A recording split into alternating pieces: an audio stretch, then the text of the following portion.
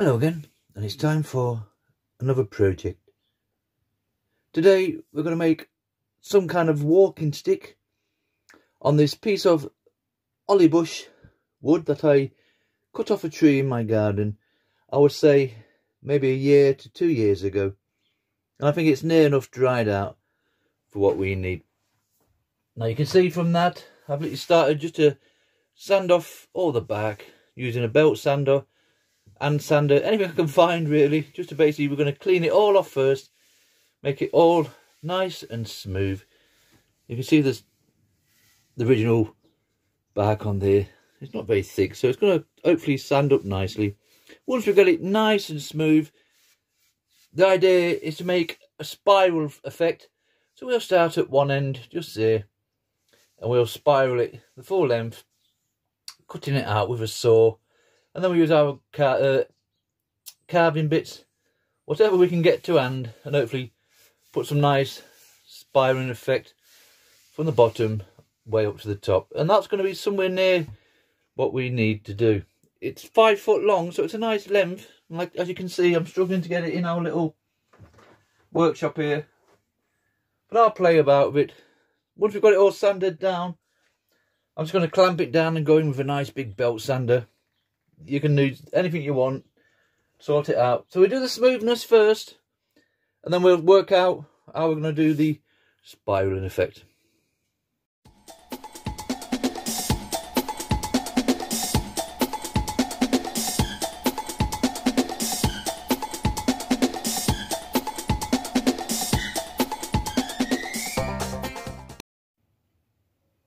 Right, that's enough smoothing down and removing of the back as we're going to get at this moment in time. I'm struggling to get it in this little camera today, but you get the general idea. So it's fairly smooth should I say, even though it doesn't look it. Now remember, we've got to put a spiral effect on this. Now a couple of options. You can just get some string like so, a bit of cotton, shoelace, and do your spiral effect similar to that. Quickly, you get the general idea from that. 2 bits. And we'll get a spiral effect of some sort like that, and just get a pen, pencil, and mark it off. Once you've played it about and put it how you want it.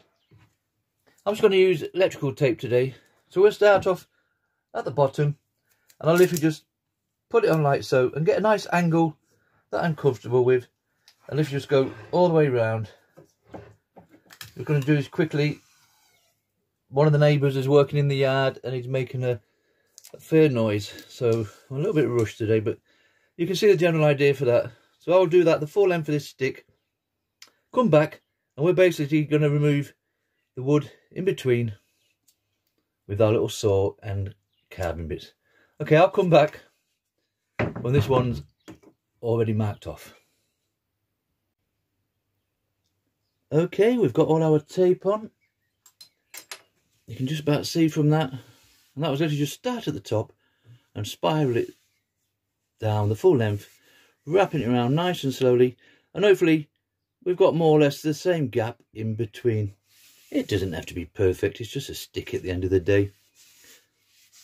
So I'm going to leave the tape on. You could tape around that, draw around that with a pen either side, and then remove the tape. I'm just going to leave it on.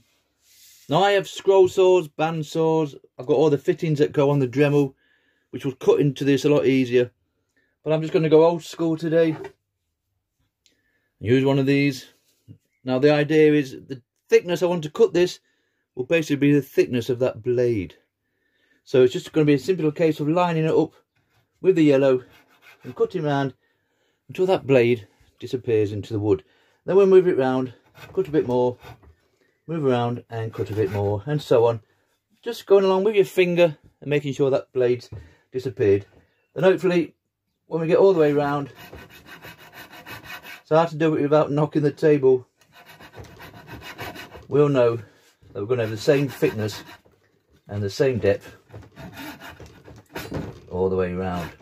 It's going to be a little bit awkward, but once we get our general lines, we can remove all the tape and then go in with a carving bit and start chiseling away at the bits we've done. Okay, I'll continue with this. It's going to be a slow process. I think this is one of those where we'll do an hour one day and put it to one side for a day or two and then come back. But I'll continue with this and we'll come back when hopefully this is all cut out and we can start on with the carving side of things. Okay, we've gone both sides to the depth of our blade on the coping saw. That was hard going, to be honest. I knew there was a reason why somebody invented power saws, but we got through it all the way, as you can see from that. That was hard going. Anyways, let's move on. Now I think it's safe to remove the tape. You should just pull that off all the way and we can see our basic shape there. And the idea is we're going to remove the sections that had the yellow tape on, only because it's a smaller area than the other sections.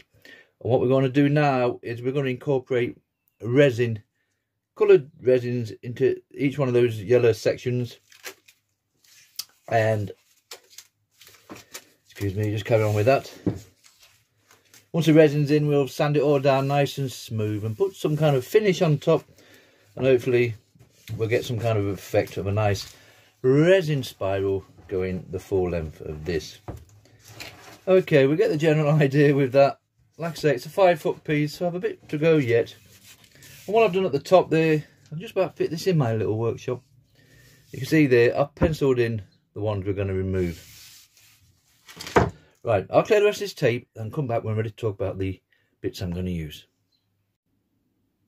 Right, we've removed all the tape and I literally just got a pencil and shaded in the ones that we wanted to remove on our spiral. Now, for removing purposes, I'm just going to pop on one of these cheap eBay special engraving bits. Get one with a nice flat edge. And because we've got that line that we've cut out with the saw, all we've got to do is follow that, hopefully, and we just nibble away to the same depth as the blade that we, literally about 3mm, I'm going to guess, on both sides. And we're going to clear out these sections here that we've penciled in. It's going to be a slow process, and it's just one of those where you do an hour and then you can put it to one side and then come back another day. Now the engraving bits, like I say, just cheap eBay specials. They come in different shapes and sizes like so. These are well worn, these ones, but they've served me well for what you pay for them. And then once we get our general shape, if I can just show you a little bit there, look, I've had a little nibble at that one. Quite hard wood, this. Hollybush wood. I've no idea what it is, but it's hollybush wood anyway. Come off a hollybush, should I say. And then we'll get a sander and just smooth it all afterwards. So we'll do a little bit of this, then I'll go away and have a rest. And then we'll come back, hopefully when we've more or less got a nice spiral shape going on this full 5-foot long shaft. Or is it shaft or staff? It's a staff, isn't it? Okay, right, let's continue and we'll start putting some kind of shape. Obviously I've got this attached to a flexi cable. I cannot recommend this enough. And that simply attaches to the end of your Dremel or rotary tool. Okay, let's start carving this one out, I suppose.